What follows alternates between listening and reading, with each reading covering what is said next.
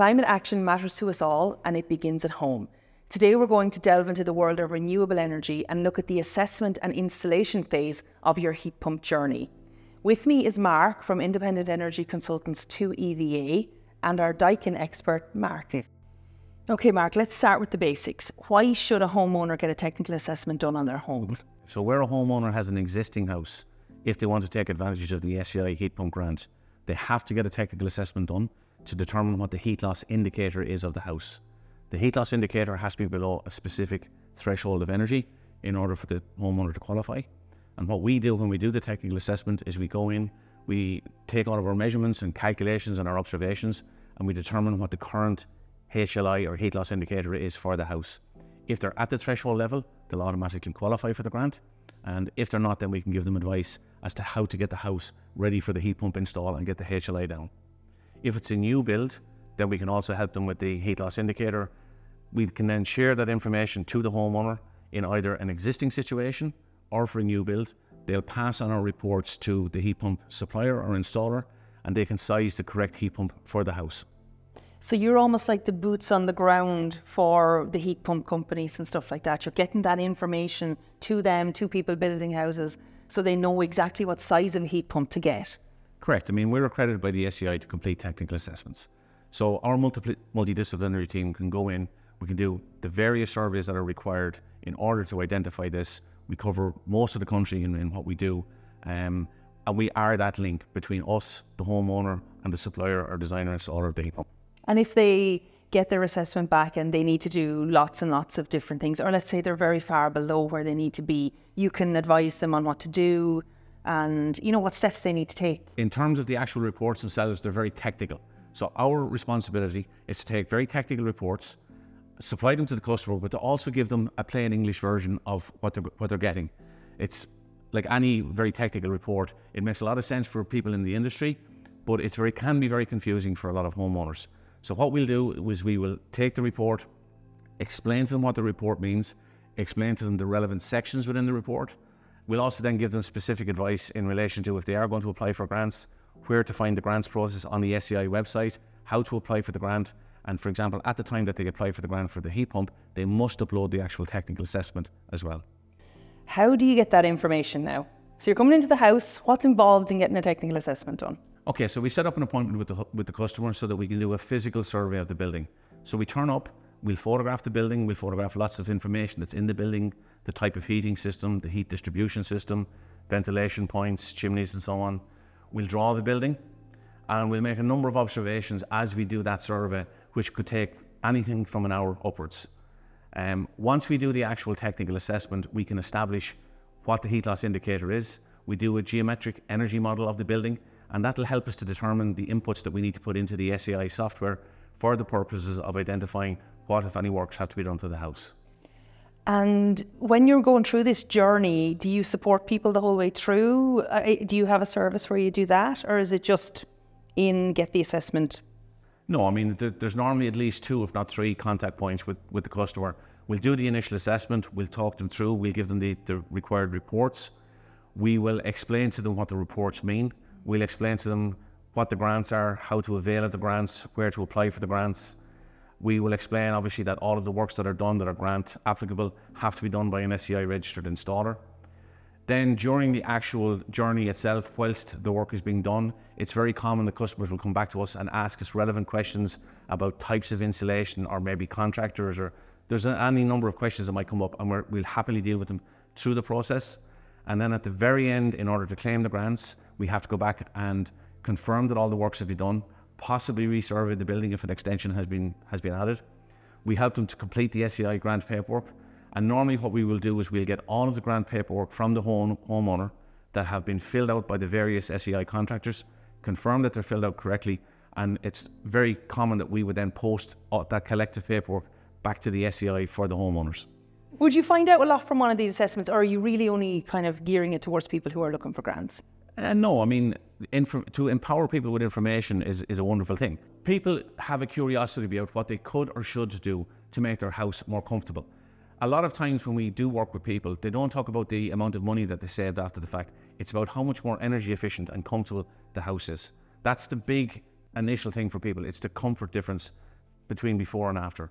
So yeah, it's quite common that we will deal with a lot of people who might, for one reason or another, decide not to go for grants, but merely want to upgrade their own home for their own energy efficiency and their own comfort.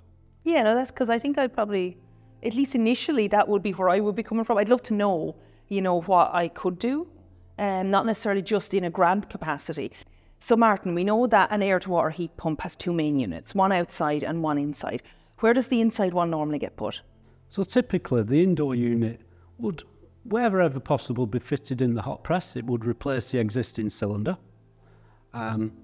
There are units that can be integrated with kitchen units if you don't have a hot press. There's even a wall-mounted version that could go into a press of some description, and you'd have a separate hot water tank. So when you have a retrofit, you know, it's nice to think you can fit them in different places. So the outside one, what limitations have you got on the outside one? So again, there's different size units depending on how big the property is. The main thing with the outdoor units is they're fitted where air can travel through them. They will stand off the wall about 300 millimetres, and it's critical that air gets allowed to be passed through them without recycling. So we can't go boxing them in or putting covers over them or anything like that, because efficiency will be lost and running costs will go up. So once the installation's complete, this is where your expertise kicks in. So what happens after that? The first thing is that the unit needs commissioning, and that needs to be done by either a Daikin engineer or a fully trained Daikin installer. And that commissioning engineer is going to set up the parameters of the machine, set it up for the installation that is done, because there's many different types of installation. It will set it for, hopefully, the occupancy of the house and the lifestyle of the people living in the house. So you have the grant work done, you come back and then do a final assessment. How do you get that final BER upgrade? What's involved in that when you actually come back and assess it at the end? So we would look back at the technical assessment form that we've done for the client. We have supplied that to them. They have to upload that when they apply for the grant. That's very important. We will look at the works that have been done, confirms that the works that have been done are in conformity with the technical assessment that we gave to the customer. We will reach out and work with the contractors then to gather the relevant information, because we have to get very technical, detailed information such as U-value calculations. There's an assessment form that we have to have done by the heat pump supplier. We collate all that information together to make sure it's done correctly, to make sure it accurately reflects what's been done in the house. We can then do the final BER and complete the assessment and grant paperwork for the SEI. So how do homeowners get in touch with technical advisors? Well, on the SEI website, there is a full list of registered technical assessors. Alternatively, they can reach out to someone directly like us, and we have information on our website on how to get an assessment done. So what kind of typical scenarios come up with people? Like, are there certain ones that come up time and time again when you're doing assessments? Well, broadly speaking, our customers would fall into three areas. People who have built a house since 2004 onwards normally wouldn't have to do many, if any, upgrades in order to qualify for the heat pump grant. By virtue of the building regulations of when the building was built, they might have to do very little, if anything, to the building in order to qualify for the SEI grant. Other people then are looking at what's called a shallow retrofit. They just want to do some measures or some grant upgrades, which typically would be wall insulation and attic insulation. And again, we'll determine what the current heat loss indicator is, what the difference that would make to the heat loss indicator, and bring them along to show them how to qualify for the grant. Other clients then are looking at a much, much deeper retrofit on a building. They could be stripping it right back. They could be buying an almost derelict building, and or they might have a building they're going to strip right back and add an extension. And we'll amalgamate all of that into the energy model of the building to determine what has to be done. And what kind of aftercare requirements are there? The units do require servicing. Obviously, there's some capital investment here. And the machines do require servicing every 12 months to be checked over and make sure that they're running as efficiently as they should do. So explain to me a little bit about Daikin's Stand By Me and warranty. So Daikin Stand By Me is our warranty platform, where first and foremost the installer is going to register that installation on Stand By Me. Then we require the homeowner to register their details. They will get an extra 6 months warranty by registering, and they will get notified when their unit requires servicing. Okay, so what kind of queries do you get from customers? Because I'm assuming there's quite a lot of buzz around this type of thing at the moment. You're getting a lot of people inquiring about getting these assessments done so they can get their grants. Well, I think what's happened is it's absolutely understood now that heat pumps work very efficiently in an energy efficient house. Okay, so we go in and we determine, is the house energy efficient? If not, what do they have to do to make it more energy efficient? Most people are very, very happy with that kind of understanding, the bringing together of the two technologies, and what they're really looking for is a more energy efficient house and something that's more comfortable for themselves. As part of that whole process then, even from the time they apply for the grant and start to get the various works done, we're at the end of the phone to help them if they have queries about various products or materials, because sometimes they'll go down and the material mightn't be available. We can give them alternatives on materials, and then at the back end we'll go in and do the final assessment for them. I'm sure for homeowners, using a heat pump instead of a traditional boiler will be a big change. What kind of advice do you have for people? It's a very big change, and I look at it like it's a tortoise and the hare. The hare being the fossil fuel boiler, the tortoise being the heat pump. We know which won the race. It's very beneficial to run a heat pump for longer at a lower temperature. It's more efficient.